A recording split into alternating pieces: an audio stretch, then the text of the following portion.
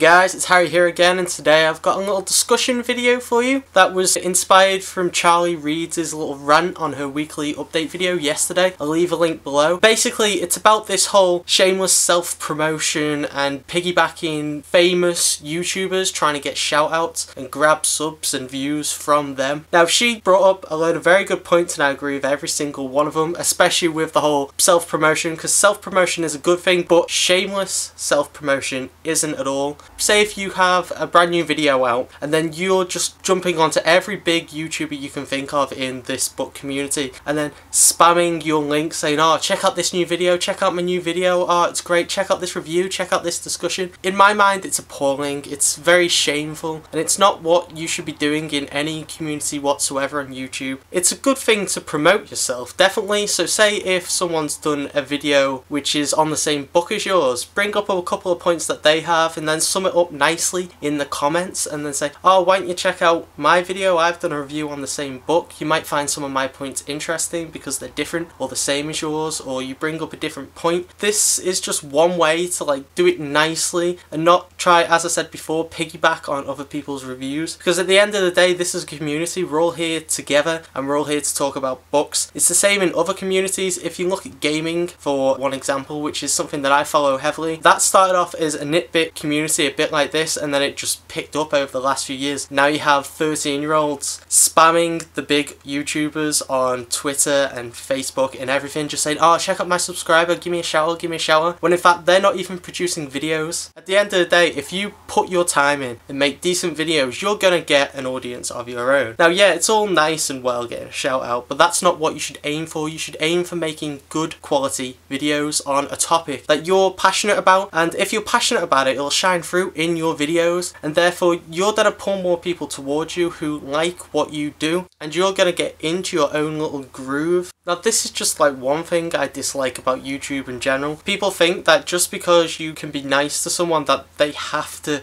shout you out, they have to give you attention. That's not how it should work at all. If someone big likes your videos, they'll shout you out if they want to. You shouldn't aim for this. Just spend your time creating good quality videos, something on a topic you're passionate about, and you'll get numbers. And if you want numbers, so be it. But at the end of the day, most people just want, say, a couple of people to watch their videos which they find interesting and then give feedback, because that's what I like about YouTube in general, is just if you put your time and dedication into something, you're gonna see results. Then if you want to go big, so be it. But for me personally, I just like a small group of people who watch my videos, and then you can just have a nice conversation between them. Nothing gets lost in the context of this big place. This was just a short ranty video from me. If you have your own opinions, please leave them, because I know not everyone's going to agree with me on some of these points, so just let's have a nice little discussion about this. I want to hear what you say. This is a topic that is going to come up quite a lot, I reckon. Since I'm new, I've noticed that more and more people are springing up channels in the book community, and it's a great thing. I love it. I still aspire to be one of the bigger people, but as I said, I just want a nice little small group of people, and then I'm happy. I'm happy with over 100. I'm surprised it's happened so fast, because as I said, with my old channel, I'm not going to go into numbers or anything, but I was making videos on there for about a year and a half, and I haven't seen results like this in a while, and it just makes me extremely happy. So please leave a comment, definitely, and if you haven't, subscribe, and I'll see you soon.